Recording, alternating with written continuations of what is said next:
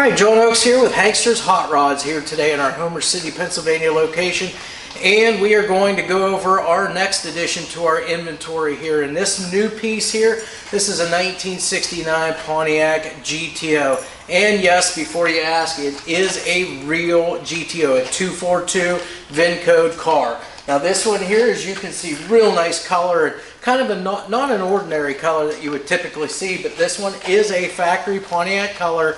It is Verdoro green poly exterior. Paint on this car is smooth, shiny the whole way around. All the panels all in alignment with each other. Everything looks really good on this car. First thing you can see, and you can tell from the GTOs here, is you've got the factory steel GTO hood. It's got the dual scoops on it. We'll see it from the front side as well, but it also has that hood tap on it that the GTOs had that kind of set them apart from other cars. And again, all these gauges that we show you on this car, they all function just as they should. As you can see down the side of our car here, also to complete the look and keep it looking as original as possible, they've got the Pontiac Rally 2 wheels. These are 14x7s. You can see they are the like the gray or the charcoal painted centers with the silver spokes on them. They do have the beauty rings and the PMD center caps. And as far as the tires, again, they kept a very traditional, original look. It's got a set of BFGoodrich Silvertown radials. Size on these are 225/70 R14s. And again, as you can see, they've got the red lines on them too to keep them looking factory original. Again, it is a radial tire though, so you've got the performance of a radial, but the look of a classic bias ply tire. Now, as we look down the side of it, you can see it's got the GTO badging down here on the front fenders. It also has the GTO rear marker lights here too. The other thing it has, it's got the bright wheel lip moldings on this car, so both front and rear wheel wells have the trim in them. It also has the bright work up along your windows here. These are your drip rail moldings. And then as we feel through the rain gutter section here, everything is nice and smooth. There's no bumps, no rough spots. It feels real nice and smooth. Of course, you've got the chrome mirror here on the driver's side as well. As far as your doors go, you can look at the fit on these things. You can see the gaps on the front side as well as on the back side. And these things are fitting real nice. They actually line up really nice with the front fenders and with the rear quarter panels as far as the elevations go. Door handles on these things are in great shape too. You can see the side glass here, both in your door glass and in your quarter window glass. These things are really nice. You can see there's no chips or cracks in them. Don't even see any scratching in these windows. They look really good. And you've got all of your trim here, like on the leading edge of your quarter windows here. This stuff is really nice and smooth, polished up real good. We'll open up our door and then we'll take a look inside. Now inside on this green GTO, you can see it's got the tan interior, front bucket seats, of course the rear bench. Front buckets have the headrests on them. You've got all the original seat belts, got the tan carpeting, tan headliner, tan door panels, and matching tan dash in the car. It's got all the factory gauges in it, full center console with the automatic floor shifter. It's got the original steering wheel in there also. Factory heater controls in there as well. It even has in there, it's got a slightly updated radio in it. It's a full digital radio. It's a retro sound digital radio, but that is one of the radios that you can actually install right in the factory opening. There are no cutting or modifications needed to get that radio in there. So if you ever wanted to go back to, say, an original style radio, you can do that. All of your weather stripping and seals around that door and around the glass are all in great shape too. We'll close that up. It closes nice, good solid thud there when you close it. That way you know it's been all adjusted right and actually fits right too. As I said, body panels down the side, nice and super straight the whole way around on this car. As we get to the back, we're going to go ahead. We'll start up top here. The rear glass here, again, slightly tinted. You've got your trim here, the bright work. All of that looks very good, nice and straight, polished up real well here. Down below now, here's your trunk lid. You can see your gaps the whole way around on your trunk lid. The elevations compared with the rear quarter panels, those all look very nice as well. Guess you got the full chrome rear bumper here also. GTO emblem up on the trunk. Now your taillights here, taillights are in really good shape. The lenses are in great condition. There's no chips or cracks in those. Now these bezels, I'm going to guess that these are probably the original bezels for these cars. But again, it's in really good shape for what it is. Again, 1969. You do see just a tiny little wee bit of pitting on the bezels, but everywhere else, the bumpers and so forth, everything looks super nice. We will open our trunk lid up and show you inside here. Of course, you see the bright work, the trim along that leading edge of the trunk. In here now, we do have your trunk floor. Trunk floor is in great shape. There's no patching or repairs on this trunk floor. It looks good. You've got the original bumper jack in this pouch here, which is in good shape. You've got a full-size spare tire here also with the spare tire cover there as well to keep that all in containment back here and covered up. And then as far as this antenna that you see, looks to be a power antenna back there on that passenger side rear quarter panel. You even have the jack instructions back here, the decal underneath that trunk lid, which you can see is painted the same color as the rest of the car.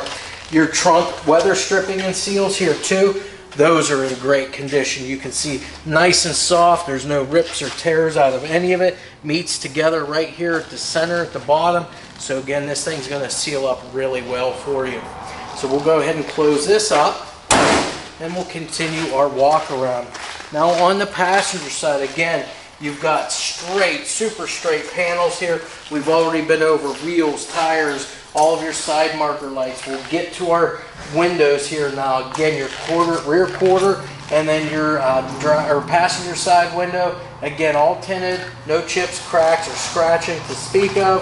You've got your drip rail moldings here that are nice and straight. The trim along that leading edge of your quarter window, nice and straight and polished up. And again, down your rain gutter, nice and smooth in there.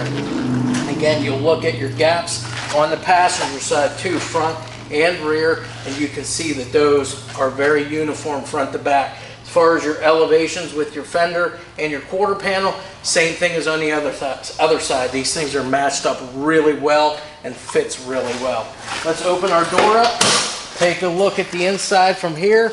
Again, we've already been through all of this, but again, you'll just take good notice of all the seat upholstery and so forth. No rips or tears, no fading really in the carpeting. Your center console looks really good. There's no rips in any of the console. Even up on your dash there's no cracks or anything in the dash. Everything looks really good.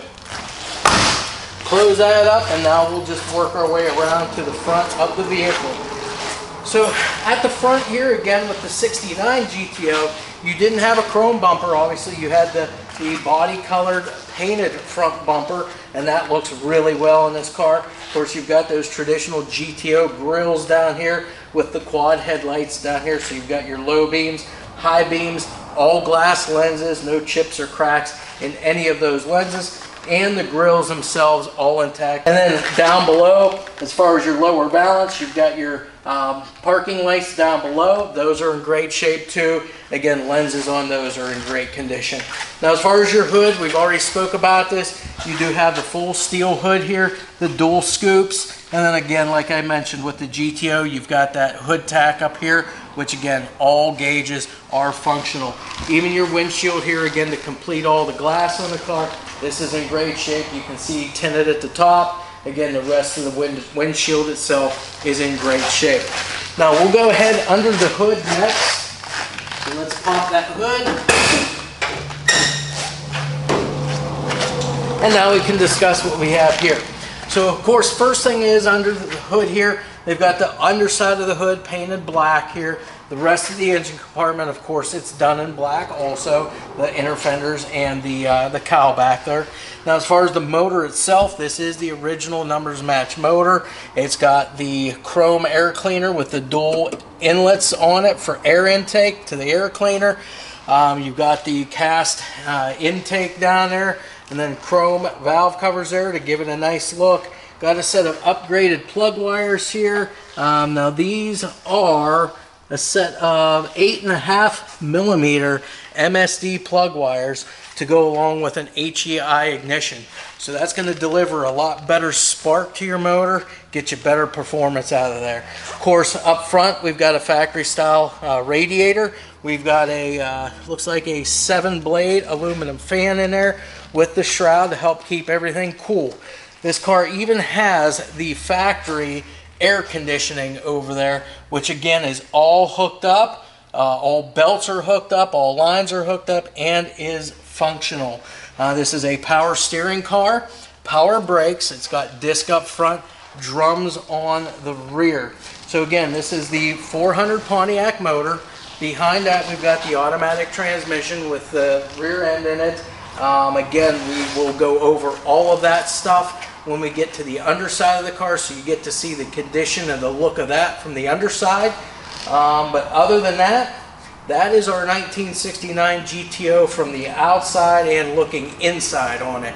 So like I said, next we'll go ahead and get this on the lift, show you the complete underside, and then finally we'll fire this 400 Pontiac up, let you hear what this motor and the exhaust system all sound like. Alright, so as we are underneath the underside here of our 69 Pontiac GTO, we're going to go through this just as we do all of our cars, going through driving, our drive line, steering, suspension, frame, floors, exhaust, wheels, tires, all of that stuff. So starting at the front of our GTO here, we've got our typical front suspension. You've got the factory stamped steel upper and lower control arms on it.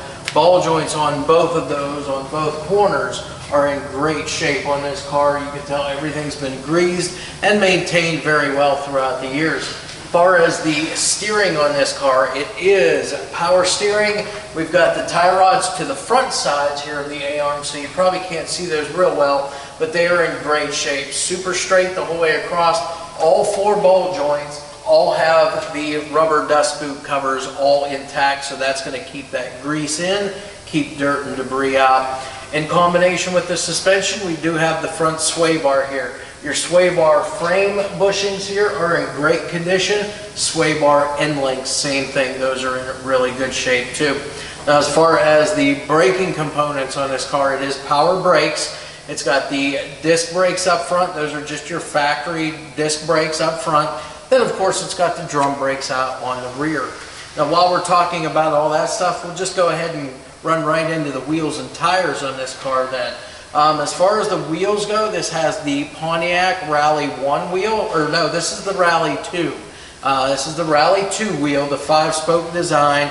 They are the painted like the gray with the silver spokes. They are 14x7s on all 4 corners. They do have the beauty rings, the trim rings, and they do have the PMD center caps on those as well. As far as the tires go, a nice looking set of tires on this car. These are the BFGoodrich Silvertown radials. These are the Redline radials to give it that kind of that factory look, but in a radial tire though that's going to perform well for you. And the tread on these is in great condition on this vehicle. So that's steering, suspension, braking, and wheels and tires. Driveline now on the car. This is the original Pontiac 400 motor here for this car. Behind that, we've got a turbo 400 automatic transmission. As far as the oil pan on the motor and the transmission pan, everything is free from leaks or drips. It is dry underneath here. Now, it does have the flywheel cover on it too, so that's going to help protect that from any chipping that might occur from any dirt or debris getting in there. As we come back a little further here, you're going to notice we've got our factory stamped steel transmission cross member right here in the middle of the car. The mount for the tail shaft, that's in great shape too. The drive shaft, it is a balanced drive shaft, so that's going to eliminate a lot of the vibration that you might feel in that drive line. And then as far as the rear end goes, this is a 10-bolt rear. It's the 8.2-inch ring gear. It is 323 gear ratio in this car. So again, those always change on cars. That's why I like to keep my sheet here so I know exactly what we've got there. So that's, again, 323 gear ratio. As far as the frame and floors on this car now, you can see underneath here, this thing is in great condition. The frame's nice and straight. Of course, your GTO's got full frame car all the way to the back here as far as the rear suspension. This is your typical metric 4-link rear suspension. So you've got your lower control arms here on either side, the top 2 control arms up above on the rear end, and again, opposing angles to keep the rear end centrally located in the car. As far as the springs go, those are in great condition. Again, a nice set of gas shocks back there as well. Exhaust system starts off at the cast exhaust manifolds up front, drops down here into our dual exhaust all the way back. Set of probably like a turbo style muffler here. We've got the correct set of tailpipes up over top of that rear end housing, tucked up nice and tight there, up next to that the trunk floor in the very front. And of course they've got the resonator exhaust tips on this car as well. So it's going to be kind of a quieter ride, but it's going to be a good sounding ride though, from what I've experienced with these type of exhausts. As far as the fuel tank, it's in great shape too. There's no dents or dings in that. That thing looks great. The mounting hardware, the straps and all that stuff, that looks great. All of your brake lines and fuel lines are run right along the side of the frame rails here, and those all look really good. As far as your floors, again, these are original floors, no patching, no holes. You can see every brace is there as it should be from the factory, and then also it has the emergency brake hooked up on this car too. So front cables, intermediates, rear cables back to the drum brakes. It is all there and functional.